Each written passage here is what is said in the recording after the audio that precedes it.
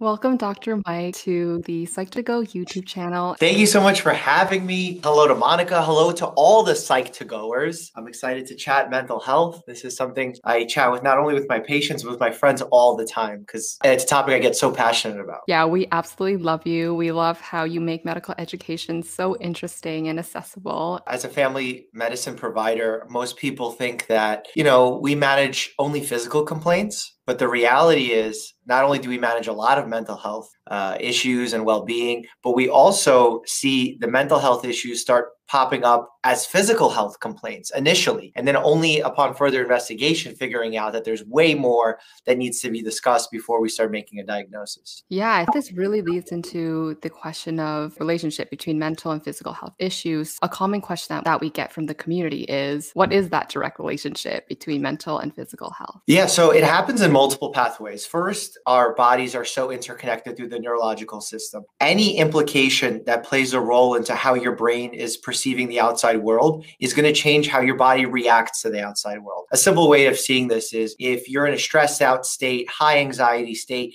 your blood pressure starts to go up. And that's a physical manifestation of something that's happening on the mental side of your body. Another way the body connects is through a neuroendocrine pathway where the body actually starts signaling through different hormones how your physical body should react, again, to your mental health state. And that plays out in a lot of different roles when it comes to chronic stress states or chronic anxiety or chronic depression states, because that's when you start seeing weight gain become an issue, joint pain become an issue, lack of motivation, and things that you might relate to being more physical health bound, but are actually related more to the mental health side of things. Right. When you think of more common things like diet and exercise, how can that play a role in all these kind of neuroendocrine pathways and things that you just described? Yeah, so because the body's so connected and it's so reactive to each different aspect of life, because the body's all about maintaining homeostasis, which is sort of a balanced state within the body. So if you have a release of too much hormone, the body will then counteract its initial release and decrease the amount of hormone being produced. And that sort of pathway, that homeostasis pathway, happens in many ways, whether we're talking about blood pressure, pulse, even your environment. Like if it's too hot, you start sweating, or if you see a lion, you need to release a lot of adrenaline. That sort of homeostasis is all about balance. And it's best balanced when you're experiencing both ends of the spectrum. And when your mental health is in a state where you're only on one end of the spectrum, the negative end of the spectrum, where you're not feeling well or you're feeling down, the body starts taking a toll on it because the blood pressure starts to suffer. The foods that you're eating start to become foods that spike your insulin, causing you to crash more often throughout the day, have less energy levels throughout the day. And all of that is going to impact your motivation levels. And once your motivation levels start dropping, it's harder to go to the gym. It's harder to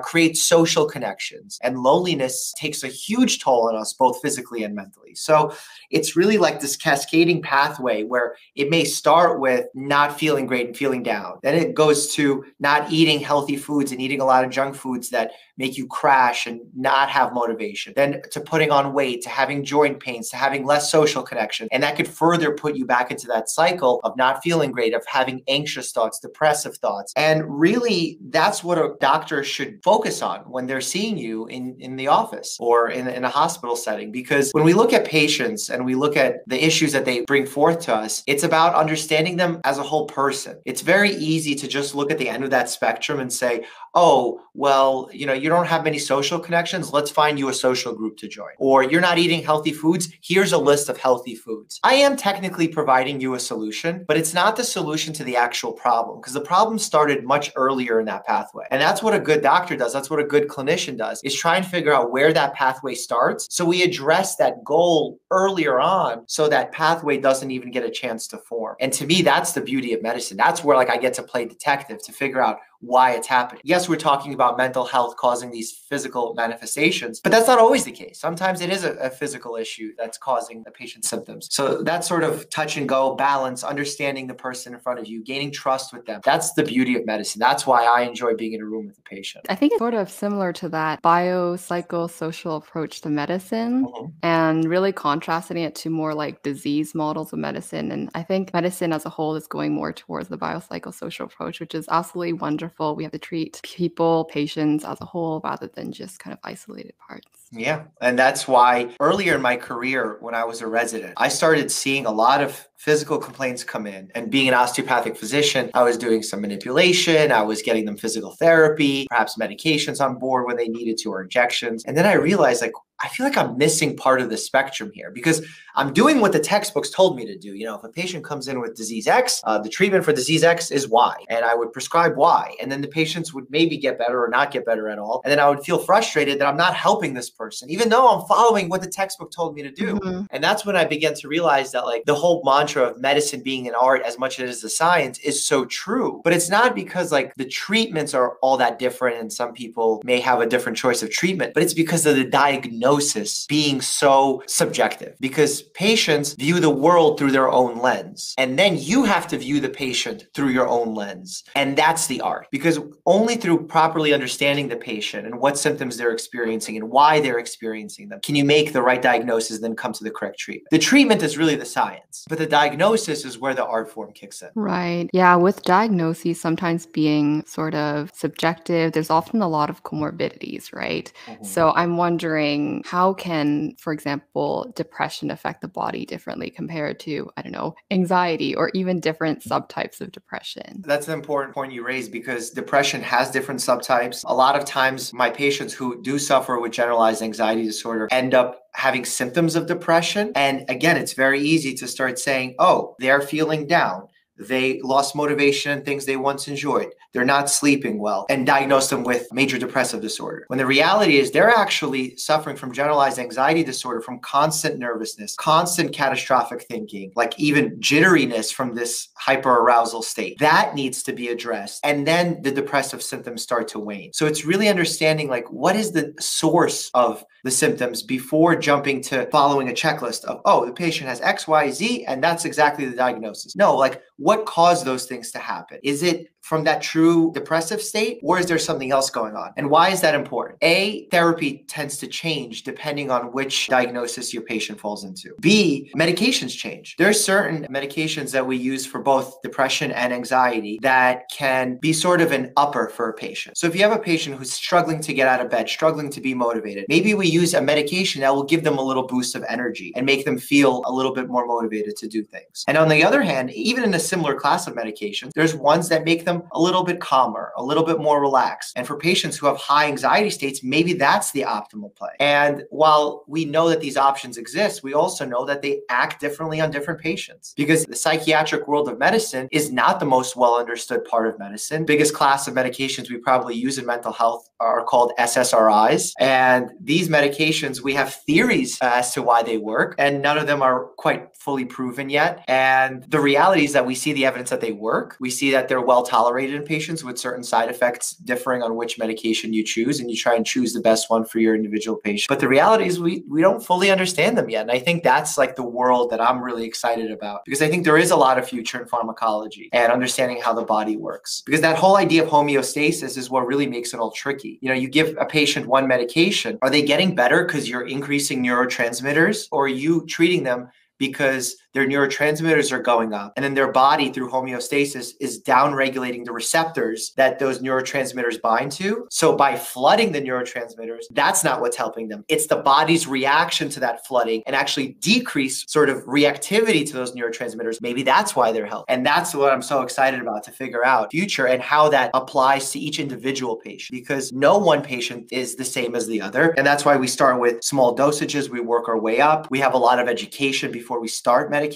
So that's why when I'm in my practice and I see a 15-minute appointment for a patient who's, worried about their depressive or anxiety symptoms and they've never been seen before, there's no way I can spend 15 minutes. I'm going to be late. I'm going to be 45 minutes with that patient to understand what they're going through, what their troubles are, what have they tried, what do they want to try, lay out all the options, talk about the dangers of the medications, like not abruptly discontinuing and stopping medicines, because that can cause a lot of problems, and really having an open line of dialogue, because that's the only way to go when it comes to mental health. home. Right. And with starting so many perhaps different treatment options, how do you know which one's actually doing, like, causing the effect? Yeah. Hard to disentangle, I I think. guess like the way that I do it is first, if I have a patient that's coming in with depressive or anxiety symptoms, figuring out severity and length of time of how long that they've been feeling these symptoms is the first thing that we have to establish. Then figuring out what the patient is open to or wants to do. Because some patients may just want to have that one visit, make sure their blood pressure is okay, share what is going on in their lives, and that's it. Some patients want to be more aggressive and want to take medications. Some people rush to medications, and maybe that's not the best route for them based on our conversation. So I try and decide, like, is this going to be a patient that wants treatment A? And then do they want treatment in the form of cognitive behavioral therapy or medications or both? Or maybe just learn about those options and then do some bibliotherapy where I give them some books to read or pamphlets to read on the subject. And then we have a follow-up appointment. And then from there, it's really a feeling out process. Unless it's severe depression, my general policy is to get patients to do cognitive behavioral therapy first, the conditions that I mentioned. And then if that's not working or we feel like we can add some extra benefit, then we get medications on board. But again, it's patient dependent. It's what they want. It's what they're comfortable with, because everything has side effects. Everything has time commitments, prices, costs, insurances. Our healthcare system, especially when it comes to the mental health side of things, is a disaster. There's no other word for it. It's an absolute disaster. Like, I have to tell my patients with major depressive disorder, which means that they have low motivation levels, to tell them that they have to get motivated to call 20 different offices and see which one is going to have availability, which one is going to be able to take their insurance, which one has availability within the next 6 months. And it's like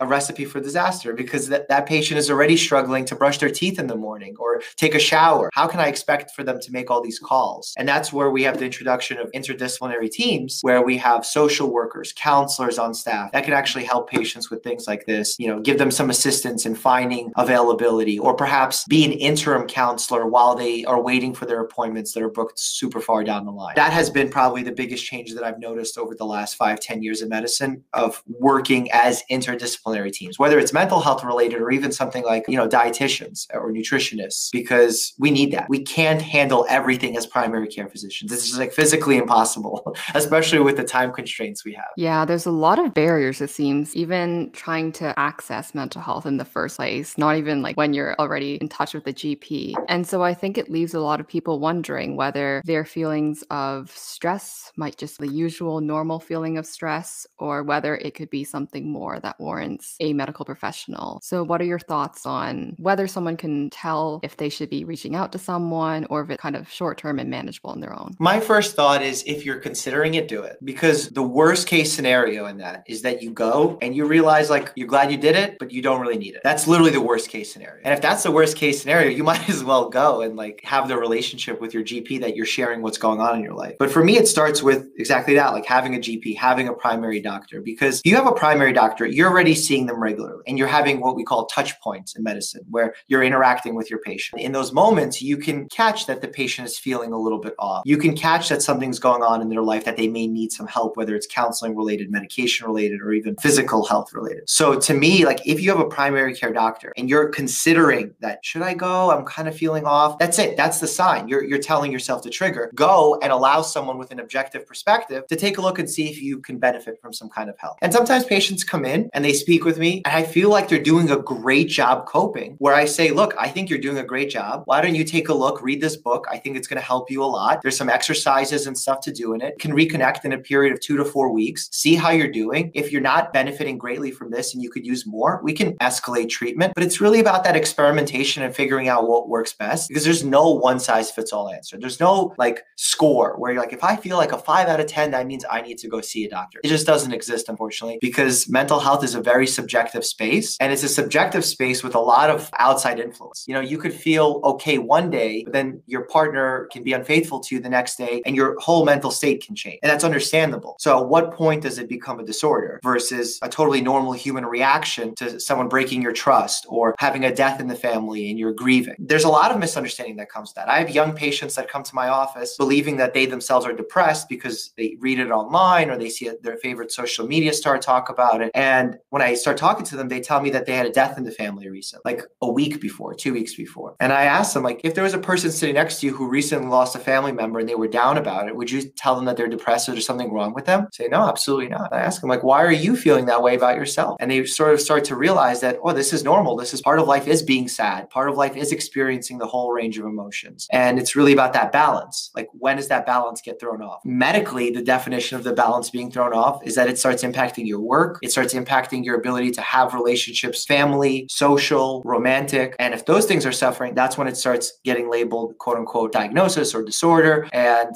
doctors technically can put that as a code, because we love our codes in medicine and our nomenclature, when in reality, like, that means nothing. The human in front of you is everything.